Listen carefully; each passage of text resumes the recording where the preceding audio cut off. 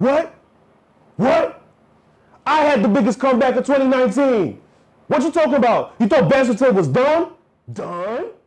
Done? Listen, we're back with new energy, new vibes, a new set, and more importantly, some new Bants. I go by the name of Tay Chaplin, and this is Bants with Tay.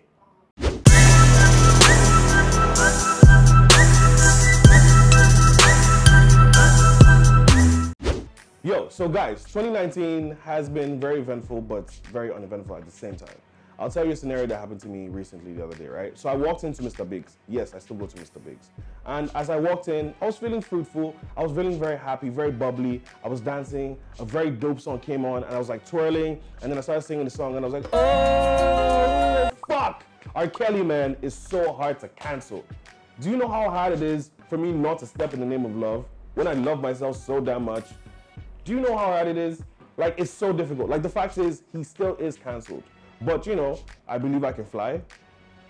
Listen, it's going to take me some rehab, some therapy, and maybe some Daniel Caesar to get over R. Kelly. But the fact is, he still is canceled. Anyways, on a much brighter note, right? Shout out to Alicia Keys, who is showing women everywhere that makeup is something, but bare face is everything. So, over the weekend, Alicia Keys hosted the Grammys, right? At the beginning of the ceremony, she came on stage with Michelle Obama, the forever First Lady, Jada Pinkett Smith, another First Lady, J-Lo, Jenny from the Block, to open the driest Grammys I have ever watched in my life. Listen, first of all, Childish Gambino, they asked him, may he come perform? He said no. Drake, will he perform? He said no. Migos, will he perform? They said no. A lot of people didn't even come. Listen, when Jay-Z and Beyonce throw a Rock Nation brunch, a Rock Nation pre-Grammy brunch, and everyone is there, but no one at the brunch comes to the Grammys, then you know you have an issue, right?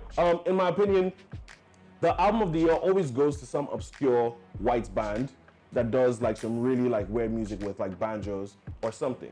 To prove my points, do you guys know Tuskegee Graves? I thought so. So I always focus on my categories, right?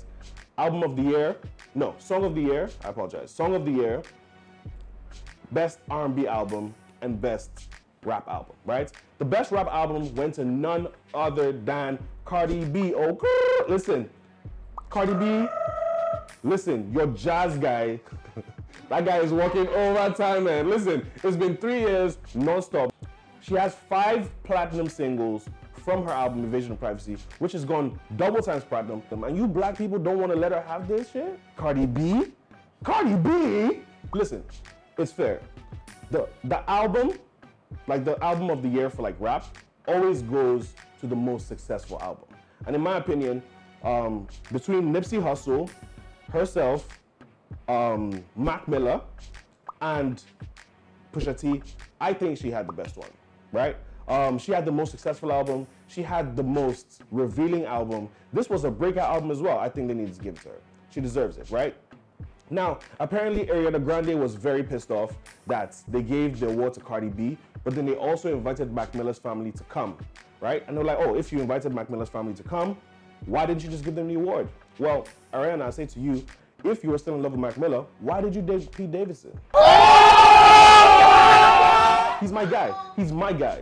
And by the way, I'm a big Mac Miller fan, so fuck you if you're trying to come for me, man. Swimming is a dope album, in my opinion, right? What else happened? So, Travis Scott has continued to defy black people and boundaries by performing at the Grammy Awards. He didn't boycott. And before that, he performed at the Super Bowl halftime. In my opinion, Travis Scott is about to be a legend. Let us let him do his legendary shit, right? And the fact about it is that Travis Scott has been sitting behind Kanye West, behind Kid Cudi, his whole career, and now this is his time. And listen, if Stormy's daddy doesn't go get that shit, fine, he didn't win a Grammy Award, but he's Grammy nominated now. And that will not get you the whole bag, but it'll get you half the bag.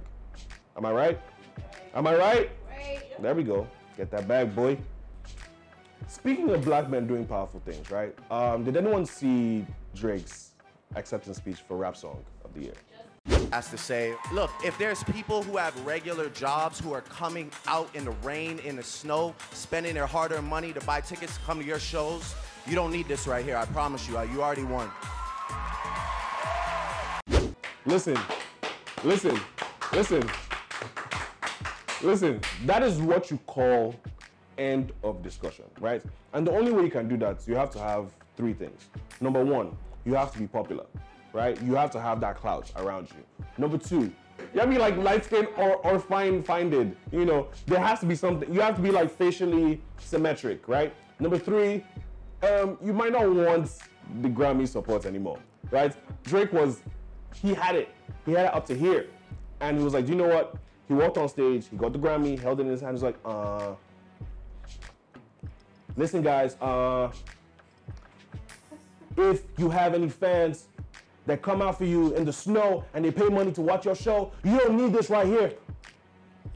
And before he could even finish his sentence, the Grammy started playing adverts. Yo, they ended the discussion. Oh, and by the way, I'm sad. I'm really sad, man, because my favorite artist is not rapping my babe. Oh God, no. Yo, I really hope, when I heard that Stefflon Don and Fecky broke up, I was heartbroken nuts at all. Like, I was just like, oh my God, this is my chance. Once Bants blows, right? And then we're going to do like Bants like London edition, she's gonna come on and I'm gonna like shoot my shot. But apparently, Burna Boy had some other plans, right? He did like the whole selfie in bed kind of pee, which I thought was trash, in my opinion, because she looked like she was sleeping, but then if she wasn't sleeping and she was in on it, then it's kind of fire, you know? But at the same time, she did reply on her own Instagram story, which is now like a new press release situation now for people. She comes out and she says, oh, he hasn't hit it yet, but yeah, that's big. And I'm like, y'all niggas about to drop a song. Go ahead, drop it. It's gonna be fire though. I like it. Listen, Chris Brown will beat Offset off, right? Chris Brown will beat Offset back online, then offline, then on site. Then when he finish, he'll finish with a backflip kick. You understand? And then he'll go and do his show. Do you know who Chris Brown is? See, ladies and gentlemen, there are some people that we know for a fact were born with the sky. The brain, click. You understand? Maybe like 1, 2, 3, 5, 6 is missing, then 9, 10. That's how Chris Brown is. No one should play with that guy. Apart from the fact that he's one of the most talented individuals on earth. Can we agree to that? Yeah. That guy has the longest arms that I've ever seen in my life. Have you seen him do all this shit? You know, I mean, like Offset can do all that shit as well. But you know what would be dope? They did like a dance battle. That would be dope. You know, Chris Brown will bring like Omarion, you know, and then Offset will come with Migos. Cardi B will do like halftime show, like, no? No? Oh, by the way, 21 Savage is the reason why Chris Brown and Offset are about to fight. We are in the end of days. Honestly, I feel that way right now. I feel like we are living in Bird Box 2, Sanwo-Olu's Revenge. Or Surviving Sanwo-Olu. Listen, my man is everywhere.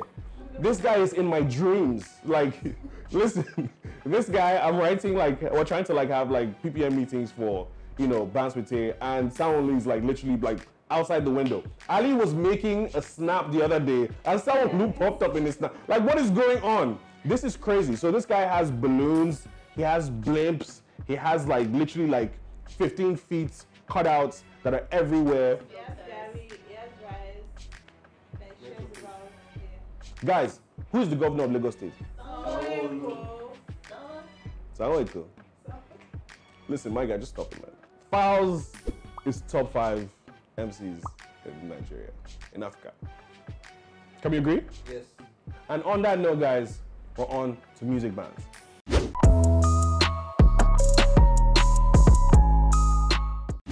Today, we're going to be talking about an album that dropped recently by the one and only Folarin Falana, aka Fowls. The album is called Moral Instruction, and this album is fire. Listen, in my opinion, this album is one of the, if not the most compelling rap album that I have listened to from a Nigerian artist. This is not a Nigerian album. This is an album from a Nigerian. Now, first of all, off the bat, heavy samples from the king of Afrobeats, the creator of Afrobeats, Fela himself. right? I don't know how he did that, but he did.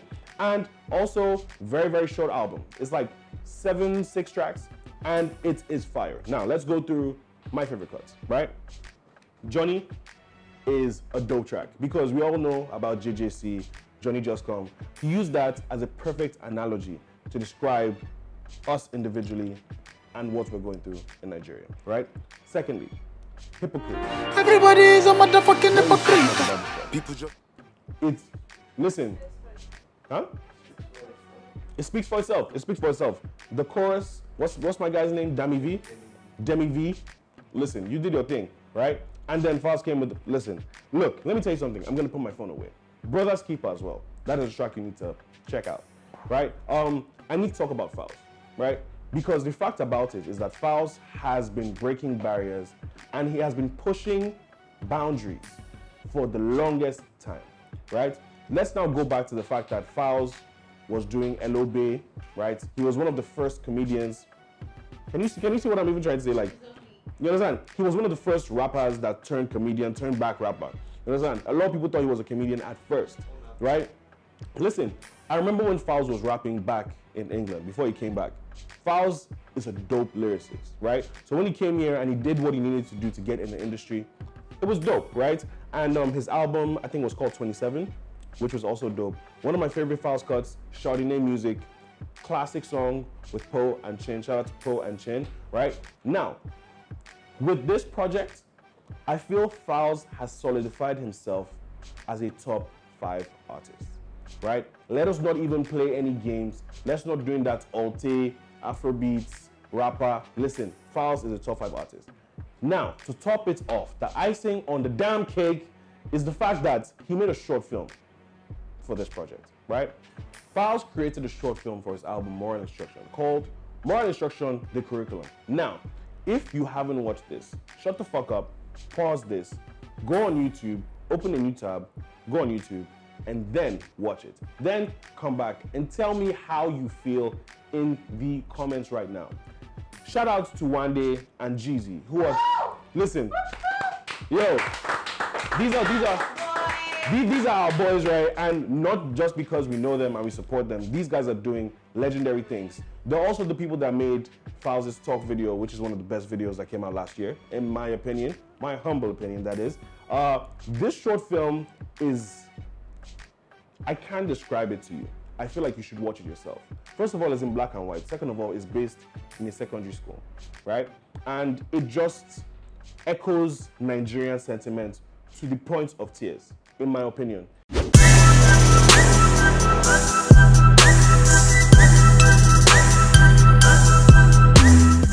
All right, guys, last but definitely not least, welcome to Playlist 4.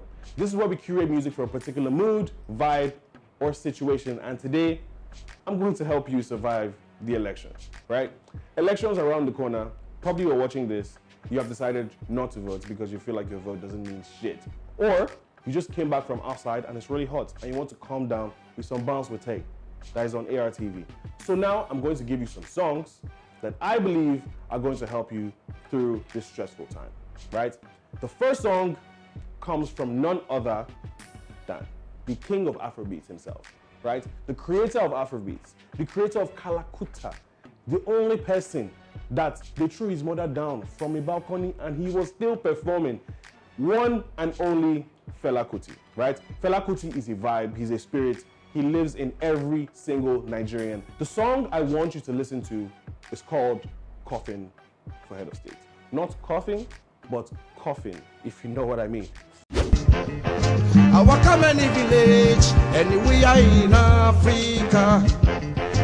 Pastor's house, 9 day fine pass. Idris Abdulkarim. Now, he's a goat in his own right, but we all know Idris has his scoring with the government. And this particular track puts him in trouble with Obasanjo because it was, listen, when you're banned from NBC, you know you're doing something right or wrong. I'm not particularly sure. Number 2 on playlist 4 is Idris Abdulkarim, Jaga Jaga. Check it out. Everything's scatter.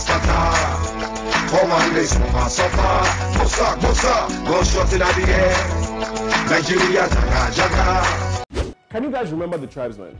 Because if you can, you remember LD, because he was the forefront. He was the lead singer of the Tribesman. Now, it wasn't a boy band, and this song is not a joke. It's called Make I Talk. Make I Yarn, Make I Speak My Mind. It's one of the best songs that I've heard, and I remember from a very long time ago. It also speaks to injustice and political times. So guys, have a listen to LD, Make I Yarn. As you see me so, me I go yarn, me I go speak my mind, me I go yarn. Them things say we blind, make we yarn. Why are my people so poor? We can't take this no more. Listen, we were just talking about my guy in the music bands. Fouls, Hypocrites is one of the best tracks on the project. Now, the chorus itself is lit, Fouls is spitting fire, and in my opinion, this is a song that you should listen to while you're driving to the polling booth to make your vote.